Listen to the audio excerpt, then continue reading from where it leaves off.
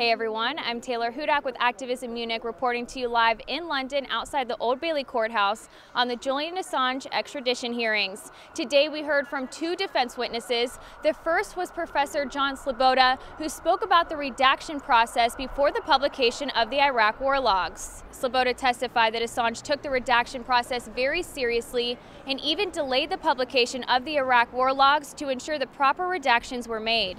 Sloboda, who is the founder of Iraq Body Count, testified that the Iraq war logs is an essential publication to understanding civilian casualties in Iraq.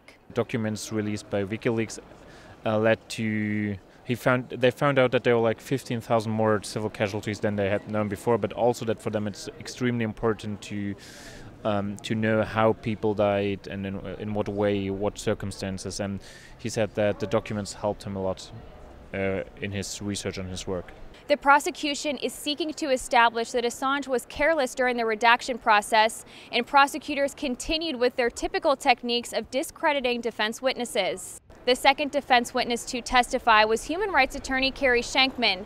He spoke about the U.S. Espionage Act of 1917 and the dangers of using this act to criminalize publishing activities. What is your perspective on how the United States is using a very antiquated piece of legislation, the U.S. Espionage Act of 1917, against a journalist and publisher for the very first time? For me, it seems to be a bit strange, all the things that are surrounding the Espionage Act, how the court, how the prosecution would take place in the States, that evidence is secret, seems to be a bit weird for me.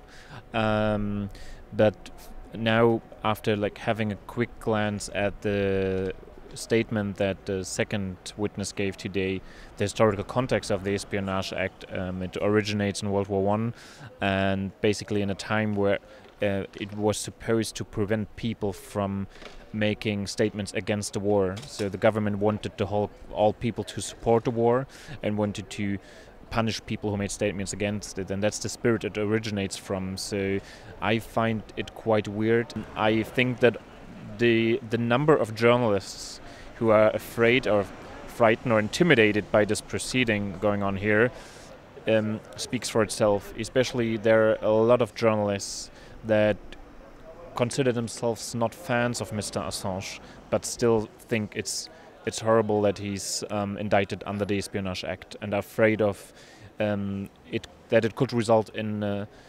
a huge violation of press freedom and could change press freedom in the future.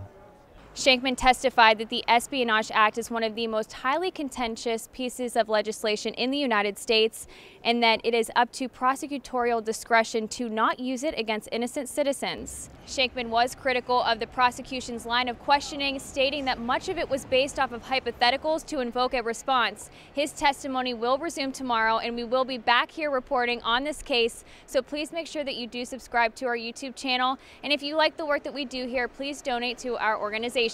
I'm Taylor Hudak with Activism Munich, and thank you all for watching.